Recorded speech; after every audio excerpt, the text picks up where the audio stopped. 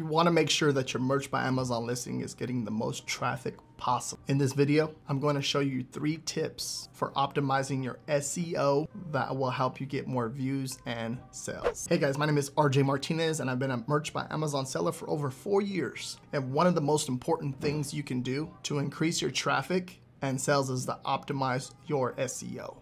Okay, so tip number 1, long tail keywords. So you want to think about how a customer is going to search to find your product on Amazon. Your title is one of the first things potential customers will see, so it's important that you make it count. Use keyword-rich phrases that accurately describe your product. Be sure to include irrelevant keywords in your niche. One of the best ways to find long tail keywords is to use the Amazon search bar. Okay, when you type in a certain keyword or phrase, you'll see Amazon will put in an autocomplete phrase for you to help you find your product, okay? And this is important because if you do this, this is one of the phrases that you would want to include into your title or even come up with new ideas for products.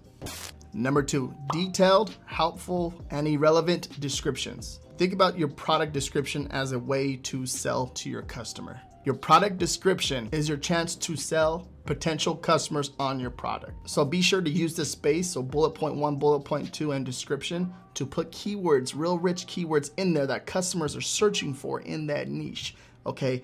Every single niche is gonna be different when it comes to keyword phrases and searches because that's just the way it is. People search for different types of products differently in different niches. And in return, when your product starts to rank on the platform, you'll get more traffic because the algorithm will be pulling from these descriptions. I want you to think about it as like a, different ways to pull in traffic from the brand, from the title, from the bullet points, okay, and then the description, okay? Once you start to rank, you'll start to rank on Google too as far as the description. So make sure that you have, really solid keywords throughout the whole listing because next thing you know it, you have traffic coming in for the title, the bullet points, okay? And then the description. So let's say you have 100 people coming from the title, and then you have another 100 people coming from the bullet points, and then another 200 or 300 coming from the description.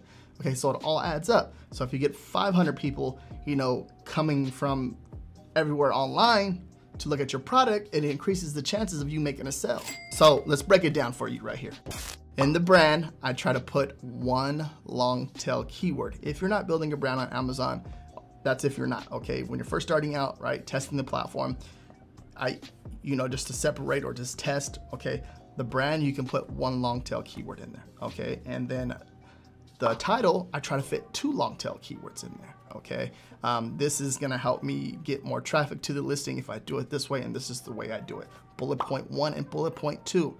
I try to put in bullet point 1, 2 long tail keywords in there, okay? Just mixing up 2 sentences or 1 sentence and making sure I put 2 long tail keywords in there. And then bullet point 2, I try to mix in another 2 long tail keywords, 2 long tail phrases into that section.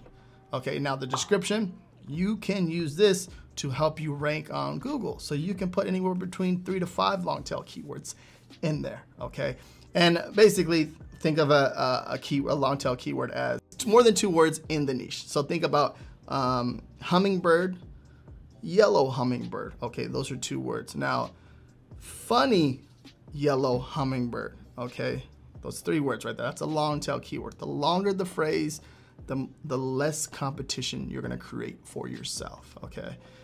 So think about it that way. And that's just an example of how I would put those keywords together, okay? And you can just copy and paste those, depending on the niche, right? Copy and paste the bullet point 1, bullet point 2 in the description and use that for that whole niche, okay? So that's what I recommend. When you're doing this type of stuff, you wanna figure out, about the niche, how people are searching in the niche, and what you can do to create a really awesome listing for this niche. All right, number 3, a large design or image for the thumbnail. Okay, now when you're putting a design on the t-shirt, if you put it too small, the customer's not gonna be able to see it, okay? And that is not a good thing.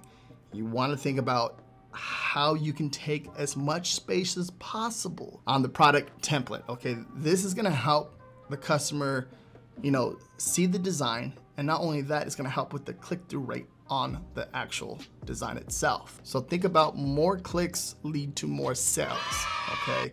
If a customer sees the actual design and they want it, that's gonna increase the click-through rate. And in return, the algorithm is gonna push your product more and you're gonna rank faster for that product, okay? A lot of people don't understand this. They think if you put this some little tiny small image, most of the time the customer's just gonna, scroll past. But if they see the actual image, think about if it like intrigues them, makes them laugh, makes them smile, most likely they're gonna click on it and make a purchase. So you wanna make sure, okay, at the very beginning too, when I was doing merch by Amazon, you wanna make sure that your design is very big, okay? I used to do and make sure that, just made sure it was like, look good, the design looked good, but I didn't think about, if I made the design bigger, it would increase the click-through rate on my product, okay? So without stretching it and pixelating it, you wanna make sure that your design takes as much space on that design template and that design area of your product. And that's gonna help with more sales and make you more money, because that's the goal, right? And there's tools out there that will help you find, keywords. Okay, there's Merch Informer and there's Helium 10, and I'll have that down below in the description, so check that out too. And if you want to learn how I sold over $200,000 in royalties all time with my Merch by Amazon account, check out this video right here. Peace.